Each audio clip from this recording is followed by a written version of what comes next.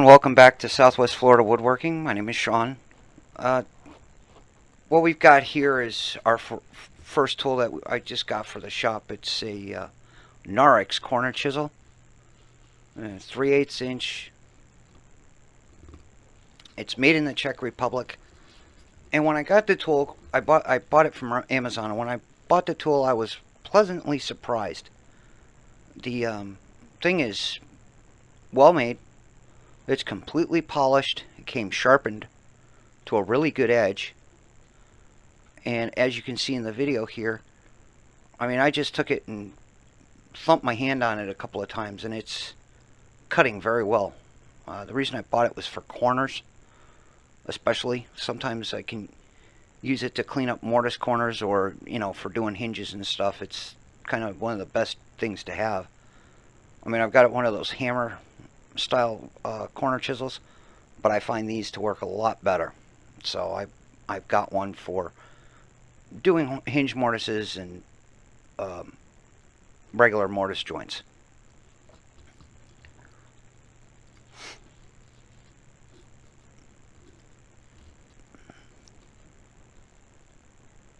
You know, I've been trying to build up a lot of tools lately, and, well, I've been trying to find the best deals possible.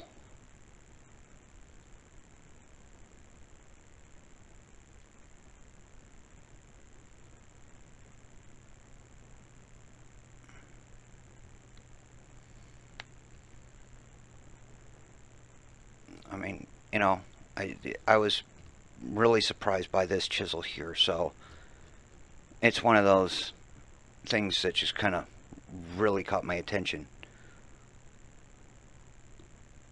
From it being from the, you know, the previous Soviet bloc, it was a great surprise as to the quality. The next couple of things here is I bought a diamond plate from Amazon. It's a cheaper one, but I was surprised at how well made it was. It's got a rough and a fine side. It's great for getting things to a flat edge.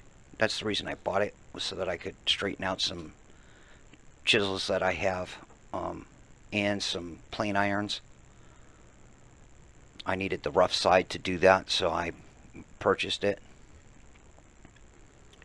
Wasn't very expensive, but it will do the trick. So that was that.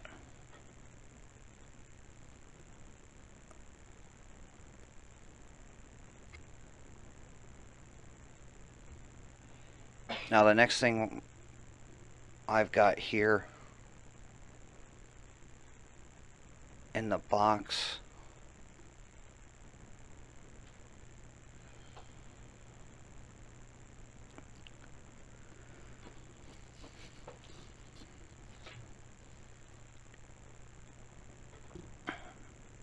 this is another thing that I purchased from Amazon. It was very cheap, but I was pleasantly surprised at the quality of it. It's put out by a company called Red Oak Tools. It's on Amazon. It's a wheeled marking gauge. Granted, the wheels do not spin, but the traveler there that goes up against the edge is all brass. The steel rod is hardened, and that thumb screw is actually brass itself. It has markings for inch and metric, but usually when I set it, I'll set it with either a caliper or I'll just set it with the piece of material that I'm working on.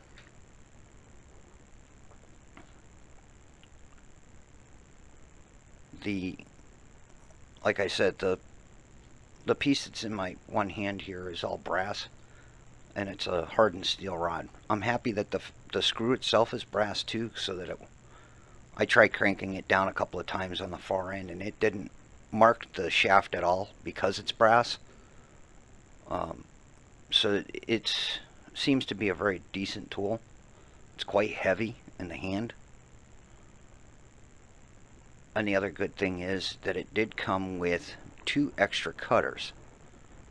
Now I was looking at the cutters and they look like they could be sharpened. I'll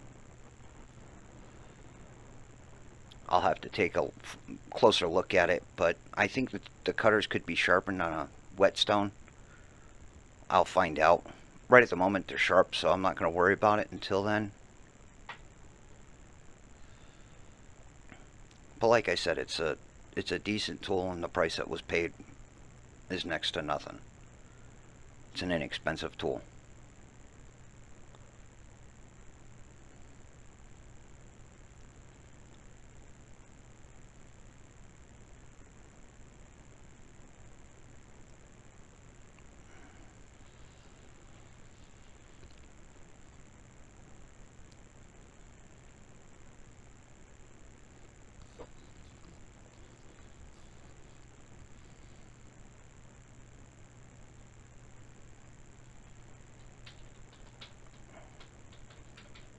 I know there's quite a bit of dead silence here.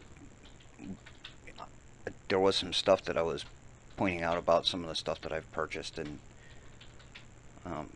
it just all got lost.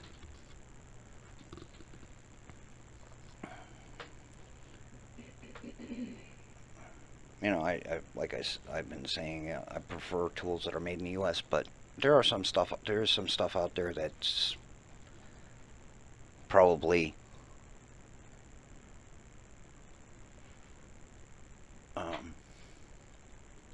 really well, and you know, like that marking gauge and that chisel, the first item there, the chisel, they're pretty well manufactured. Like I said, one's from the Czech Republic, the other one's from China, but it's an excellent piece of equipment to have. So I'll see how it goes. I mean,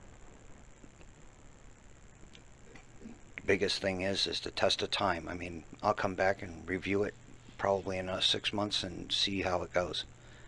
Next item up here is something that I purchased from Lowe's, and I got both of them for less than the price of one. They had them on their clearance rack. They're Kreg bench clamps, these hold down clamps. Because I don't have tail vise or anything like that, I've been trying to find a way to hold stuff on my bench while I'm working on it, and I happen to find these. Now they slide into those little holders. You screw the holders down with the big wing nuts, and they sit on the bench, and then you press them down. And they have varying pressures that you can set them to, so they're quite good. They come with the pads. They do have the rubber pads on the ends of the thing there.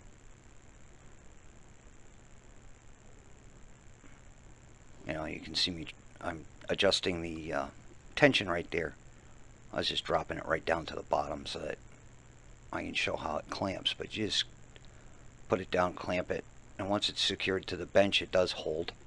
I have used them, and they work very well. If you go look in the Lowe's that you have next to you, you might find them. If not, I would search for Kreg. I'm on Kreg for Kreg jigs. And they're known for their pocket holes, but these clamps here are a good idea for bench work, especially because they will hold. So I have, like I said, I've used them, and they do work really well for holding things down. You know, it's just a matter of putting the bolt through the hole and drop it in a dog hole on your bench and screw the nut up. And then of course you have the hold down secure. You can put whatever you want underneath it and it won't move. I have been using them and they do work very well. So if you can find them, that would be great. They'll probably help you out quite a bit.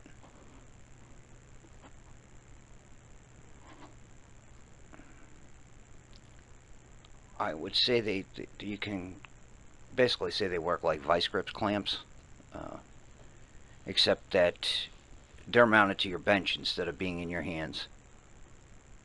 So it works out that you can just stick it on there, give it a, you know, you just push it down and it's done.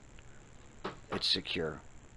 Now with your wood workbench top, you may want to put some sort of plate underneath that clamp fixture. I have noticed on my bench especially, when you go to press down the clamps, the back side is kind of pushed down. Now the next thing here is something that I had said that I was going to do a review and I was going to do a video on refurbishing it, and well, I was going to video me refurbishing it and sharpening the blade and everything, but I had to use it, so I cleaned it up and put it to use.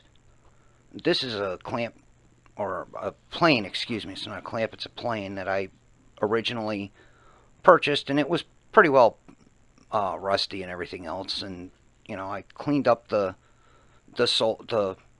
shoe and the sides and everything, and you know, brushed out all the crap in it and cleaned up where the iron goes, and then cleaned up the hold down, the clamp for the iron. And well, this thing now works like it was made yesterday. You know, I put a good edge on it and got it all adjusted up and ready to go, and this thing works excellent.